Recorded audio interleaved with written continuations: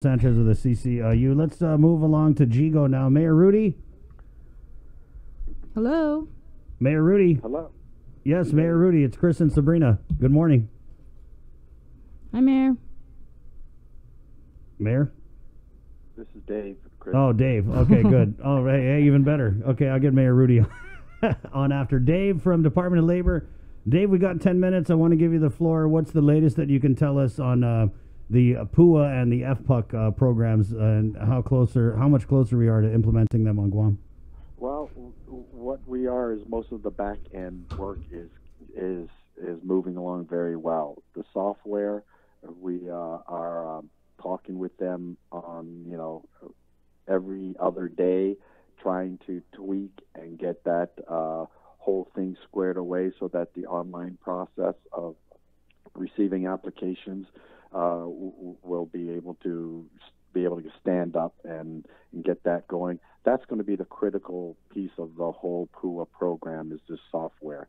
And as I told you before, a lot of states are finding out, and I've been recommending the vendor to many states because they're not able to put together this PUA program because of the complexity, and it's different from the UI program that they already have. So we're making good progress with that. I think within the next week or so, I might be able to come up with some timelines.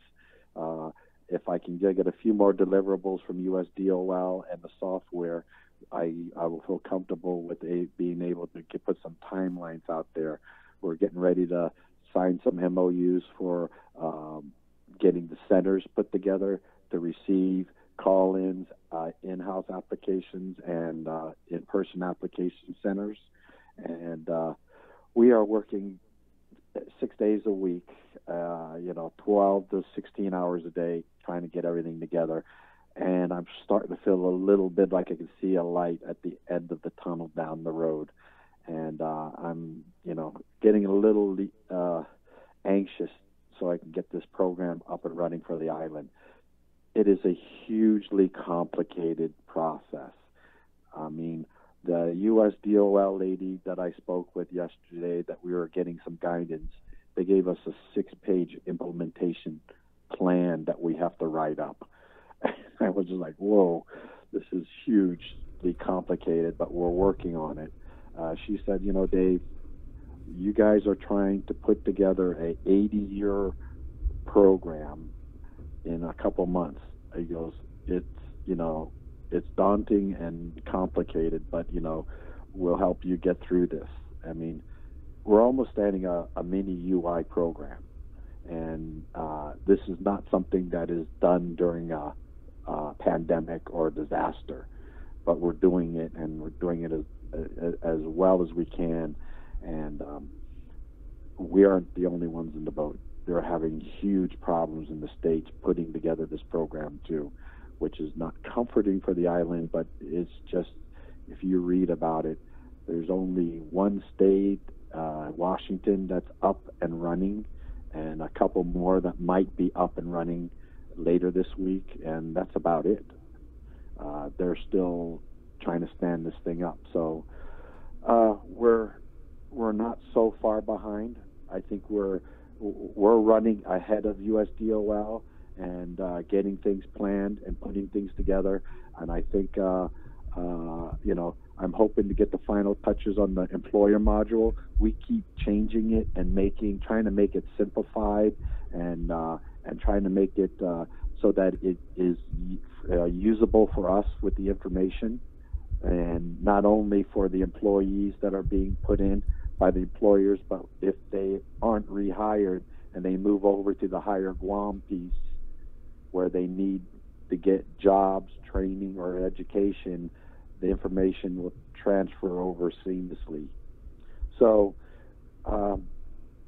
good progress, and we hope that I can get you some more information within the end of the week or something. Right, but Dave, I mean, just for all intents and purposes, the governor put out that timeline of weeks, so we're still looking at. And I know you've been, trying to be really responsible about not putting out a timeline, but I think the governor showed your hand a little bit there. Well, the timeline that she was talking about is my application. Okay. And I'm hoping that I can get an application out that will at least give the people an idea of the information and the structure and how to start organizing what's going to be needed. And that I'm trying to get finalized, receive it, and get it out to the public so that they can have something to start working. That's what I'm shooting for, and I'm hoping that we can get that done before the governor's timeline. If we can just get that finalized and get that released. So that I'm hoping for is true. And then the online should be ready hopefully within a couple of weeks. And then we can start accepting online applications. Right. So, until I get a better feel for it, but I think we are still good looking at kind of that timeline, middle of May-ish, hopefully that they can have those things ready. We still have to get a huge amount of people trained on that system so that they can put in applications or put in the stuff and stand up the call centers and the application centers. So everything is kind of going to fall around that period of time, the middle, the end of May, and I think the online can be turned on faster than, of course, the walk-in applications. We have to make sure that we have those mechanisms of the 6 feet shelter in place all worked out. We can't have a huge crowd coming, and right. Yeah. That's the piece of the puzzle that we're trying to get control over. Yeah, and so Dave, we had a couple of comments. Sorry to interrupt, but just a couple of comments here. This is something we kind of talked about with you about a couple weeks ago. Maybe it was last week. People who have had their hours cut. The question here, is it true that people with cut hours are not qualified? No. That's open. This is the complication part of it. There's a PUA amount. Remember the $345? Right. That is the dollar amount that if you have reduced hours and you are below $345 weekly, then you still qualify. Okay? So how it works is in the regulations it says you must make at least $1 of the PUA to qualify also for the FPUC, which is the 600. So if you're making $340 dollars a week in reduced hours, then you qualify for $5 of the PUA amount, and you get the $600 also. If your reduced hours is $346, then you don't qualify. I hope that kind of gives you an understanding. So you have to, in your reduced hours, your weekly income has to be below $345 to qualify for assistance. Right, yeah. I mean, I know we had discussed this before, Dave, but I got people process the information and then they need to reprocess it because circumstances change. Do you automatically are you automatically eligible for the FPUC if you are approved for PUA? You are, or during the months of April through the end of July. That's the period for the FPUC. So yes, if you get the PUA during that period of time, whether it's the full amount or $1, you get the full 600.